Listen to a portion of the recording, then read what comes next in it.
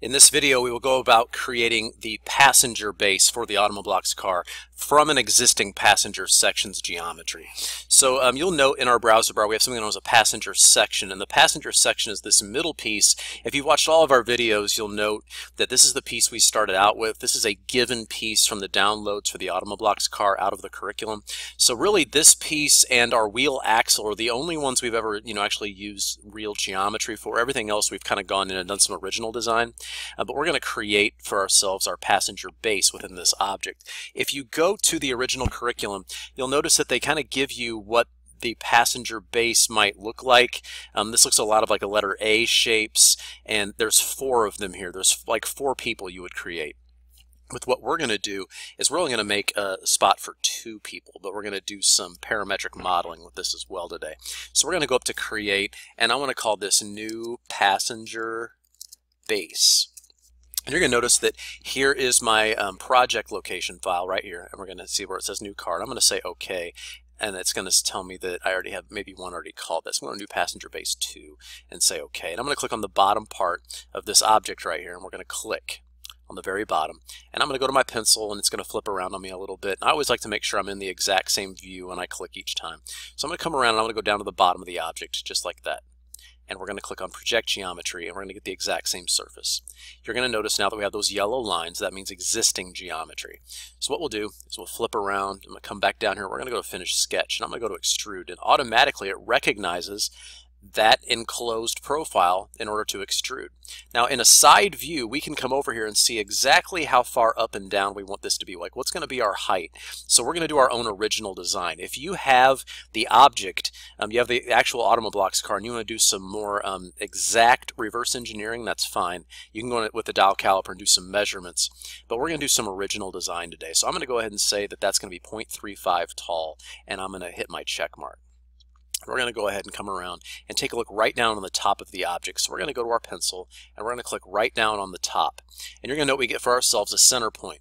One thing we'd like to do is give ourselves a line that just goes up and just gives us a little bit of a dividing line here if we were to ever mirror anything. So I want to create for myself a pentagon in here. So we're going to create this little kind of star shape over here. So I want to click on Circle, and one thing we want to do is I'd like to come over from the left about the distance from here to here. So one thing we can do is we can click on the line command and drag ourselves a line over until we hit the side, and I can find the center point right here in the middle. So I'm going to click on Circle, and I want to come right here in the middle, and we're going to drag out until we decide on what the, let's say what the diameter is that we're going to want, what's going to be too big of a shape, too small of a shape. Now we want the base of these the base of the people will eventually make to be reasonably small, not too big. So I'm going to put in 0.4 for the diameter for this. And I'm going to say 0.4. And one of the things we'll do from here is we're going to right click and say OK. And we're going to go up into the rectangle command, and we're going to go down to polygon.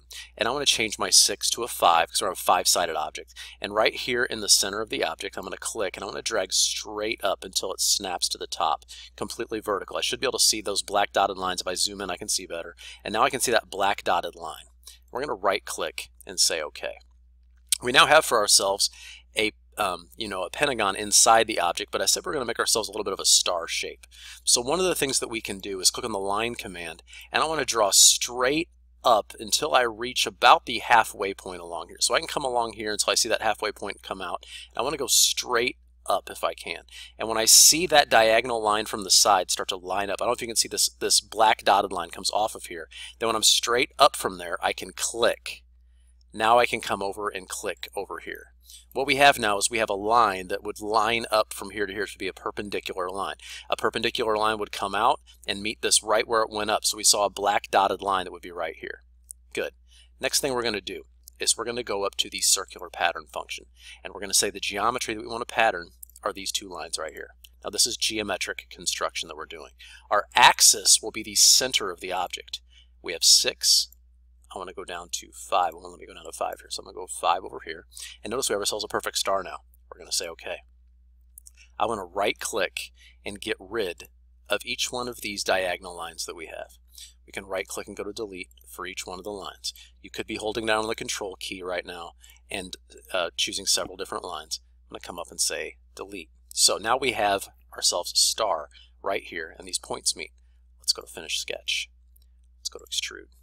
Let's zoom in and see if we can see that star or not. Sometimes what will happen is they'll say that these points aren't meeting. So even though if we zoom in, it's like, man, they really look like they're meeting right there.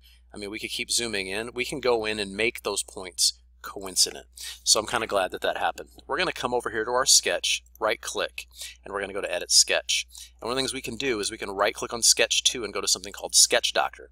And when this comes up, we can say we want to diagnose this sketch and say okay, and it's going to say, man, you've got an open loop at every one of these red dots. If we poured water inside of this star, water would leak out at every one of these red points. And I'm going to say next. And I'm just going to keep saying next and saying, do you want to combine the sketch points? And I'm going to say finish. And it's going to ask me, do you want to combine the highlighted sketch points you see? And I'm going to keep saying yes. Keep saying yes as it goes around.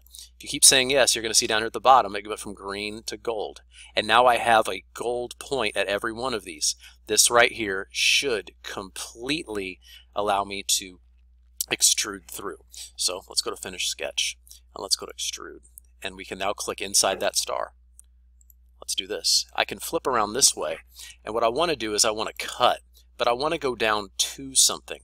So one thing I can do is kind of flip around here, and I'm going to go from distance to the word to, and I'm going to click underneath the object. I want it to go down, but only to the very bottom of the object, and we don't have to put in a distance, and I'm going to say OK. And we now have ourselves a star in here. Now, I still want that center line down through the center to help me out, to help me with the other side of the object. So I'm going to right-click on Sketch 2, and I want to go up to something called Share Sketch.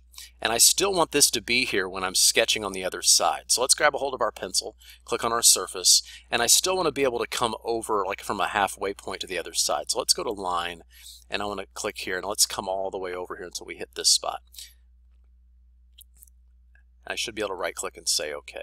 Let's see, I'm pretty sure that I'm on top of the object here. It looks like maybe I'm underneath. You know what? I made a mistake. I'm underneath. So I'm going to click Undo real quick. I still want to keep the Share Sketch function there. I want to go back though, but I want to go to Pencil, and I accidentally clicked underneath. I made a mistake. Up here on the top was where I wanted to make sure I was. So let's click here. Now I can go to Line. That's why that line wasn't showing up. It was on the bottom. So I'm going to click, come over to here, and I'm going to go up to my circle. And I'm going to find my midpoint right here in the middle, and I'm going to click, and I'm going to drag out, but I want to reference this other side. It looks to me like it's not letting me line this up with our side. Now I can see that that's 0.4. So one thing I can do is I can click here and go up to Dimension and click, and when I drag out and place it, I want to come over here and use the exact same number over here. So I'm just going to come over here and click on that. That's our second dimension we've done on this object. And I'm going to hit my check mark, and automatically this is going to be the same as what I see over here. Should I change this, it's going to change along with it. So one thing we'll do, instead of doing a star over here, let's go ahead and just do we're going to do a triangle. But what the cool thing about triangles, I'm still going to use polygon. A triangle is technically a polygon. Let's zoom in, and I'm going to click, and I'm going to drag straight up until it snaps to the outside edge here. I'm just going to drag straight up and click. Right click and say OK. Let's go to Finish Sketch, and let's go to Extrude, and I want to be inside my triangle, and I'm going to cut and say my distance is 2, and I'm going to come down here and click on the very, very bottom of the object. So I'm going to come down here to the bottom of the object and click, and it's cut through the object, and I'm going to say OK. So now we have for ourselves a triangle cut through. Let's go over to our browser bar, right click, and take away the visibility of this object right here. Now one thing of note is we want this object to be shelled on the bottom. So if I go up to the shell command right here, and it's automatically going to select the object, and I'm going to say I want to remove the bottom face of this and say OK. What happens is it kept that thickness in there around those objects. Now I can go back over here and right click on shell and go to edit feature, and we might say, you know what, that's too thick. We have 0.1. Give me a way smaller thickness of 0.01, and I say OK, and we've taken away a lot of mass. Now these are going to be really thin now. What we've been able to do is actually shell out the middle of that object.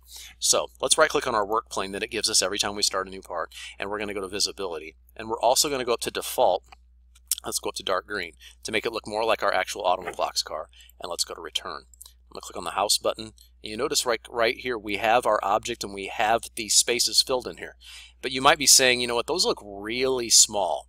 That's fine. We can go back and we can edit. The point of making these parts is that students have the opportunity to go back. Once we start doing more modification of the Automobilox car, they can go back and edit the shapes if they want to. They can make them larger or smaller. When they go back into each piece, they can go back and change things, and things are going to automatically adapt. So if I go to save here and say, yeah, I want to go ahead and save everything, and if I get out of my part here, I can even get out of my assembly. Now I can go to Open, New Passenger Base 2, and just go to Open here. And we're going to be able to see the actual part. There's the part. It looks like I still left that sketch on here. So let's right click and take away the visibility and take away the work plane visibility here too. And they can go, the student now can go around and change whatever it is that they want. So if the student says, I don't want this shape right here, I want to make it a different size, they can right click and go to Edit Sketch, and they can come in here and edit this. Then go through and edit everything. So if they want to change the diameter to something larger, they can, and it's automatically going to go back and update within the actual assembly. So this has been a video on how to create the passenger base for the Automoblocks car from the geometry given within the passenger section while doing some original design.